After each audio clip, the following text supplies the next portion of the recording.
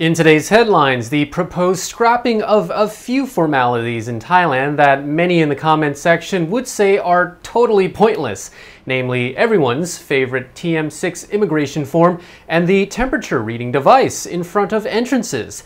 This and much more is coming up in today's program.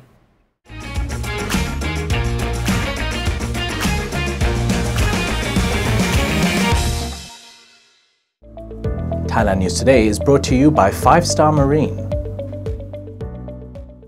You're watching Thailand News Today, bringing you the latest top stories in Thailand and beyond.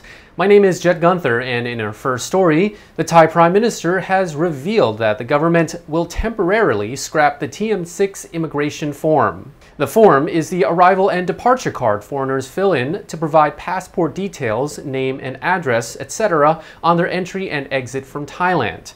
Deputy Government Spokesperson Traisuri Traisoranakul says scrapping the TM6 would facilitate immigration checks and reduce congestion at airport immigration checkpoints.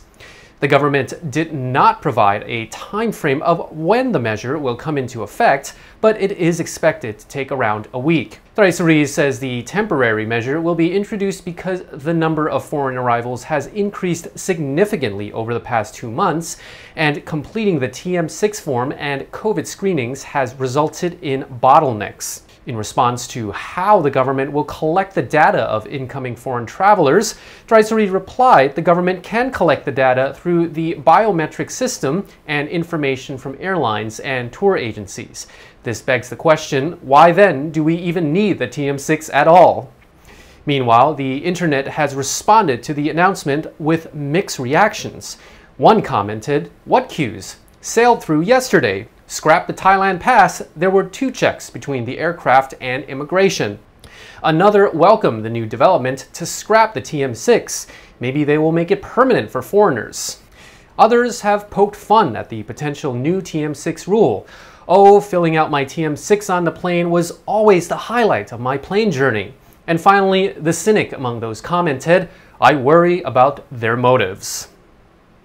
Bangkok Governor Chhatchhat Siriphant has expressed his concern over the resurgence of protests in the city after police and anti-government protesters clashed last night.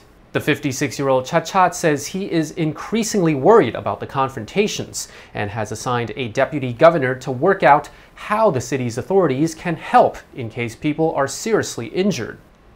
Police and protesters both suffered injuries after they confronted each other at Bangkok's Dindang intersection yesterday. The anti-government protesters have been out in force since Saturday when a demonstration was organized from the Democracy Monument to the Victory Monument to demand the resignation of the Prime Minister.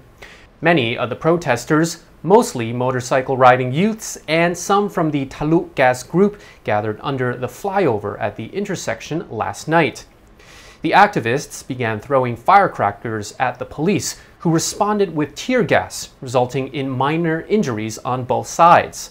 The confrontation continued until about 11 p.m. when police finally moved in to clear the protesters from the intersection and reopen the road to traffic. Choose your trip to your favorite island with 5-Star Marine. Go to 5starmarinephuket.com.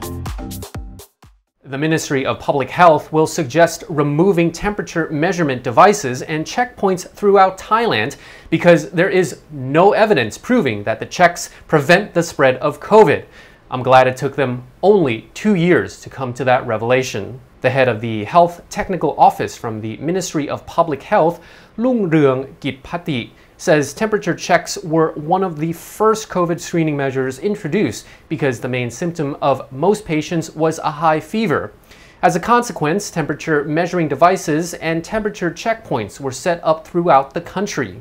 Fast forward 2 years and millions of annoying beeps later, Lungreung said the ministry has concluded that the infrared temperature screening devices did not provide any evidence in effectively preventing COVID and therefore should be dropped across the country. Singapore removed temperature checks last year, while the US and Canada never even recommended the measure.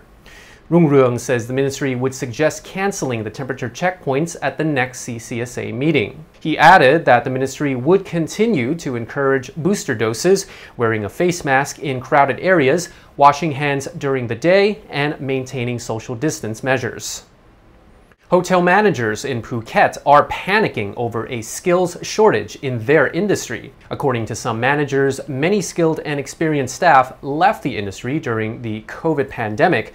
Now, hotels do have the numbers of staff needed, but they have half of the age and experience of former workers. The area general manager of Angsana Laguna Phuket, Michael Zitek, said at a vocational training event last week, "Before COVID, from say 2017 to 19, our supervisors and mid-level management were in their 40s and already had 20 years of experience. At the moment, our supervisors are maybe mid-20s. Zitek says Phuket's skill shortage in hospitality is dire.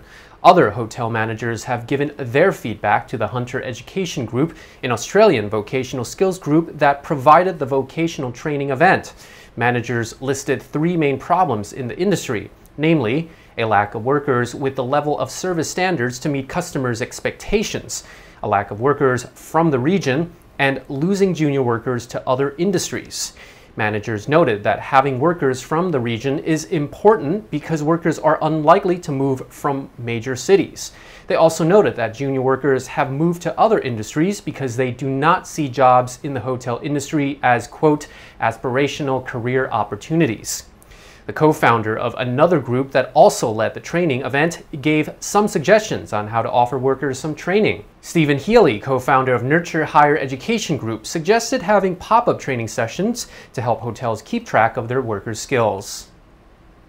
The Commerce Ministry said it will work hard to keep consumer goods as affordable as possible without neglecting the demands of manufacturers. The ministry believes that it has created a win-win strategy in which consumers, businesses, manufacturers, and farmers can all benefit. According to Commerce Minister Turin Laksanawisit, manufacturers are asked to fix prices. If they are unable to fix the price, they are told to raise prices by a minimum rate. But for now, none are allowed to increase prices. Last month, the ministry's efforts to stabilize prices has resulted in a decrease in prices of a few products.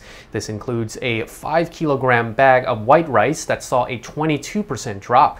Other products with lower price tags included fish sauce, oyster sauce, and canned tuna. Construction materials and cement also saw a 5% drop. The ministry added that if capital costs are actually high and going higher, it will look for a balance between fixing prices for as long as possible and avoiding a shortage of products. With increasing manufacturer demand, the ministry has refused to allow any instant noodle manufacturers to increase retail prices. Turin also promised to keep prices stable for as long as possible to avoid any negative consequences for consumers. And in today's installment of This Surely Will Never Happen in Thailand, please tell me it never will. The Central Bank of Laos plans to ban residents from holding any foreign currencies to address inflation and the depreciation of its national currency. The Laotian Times yesterday reported that the governor of the Central Bank of Laos promised to solve foreign exchange problems during a press conference last month. The governor acknowledged public concern regarding the country's financial stability and said the central bank will launch a number of different policies to ensure that foreign currencies enter the Lao economy at an appropriate volume. Aside from the plan to ban the possession of foreign currencies in the public, the bank plans to issue special bonds with high interest rates to reduce cash circulation. The bonds will be launched next month.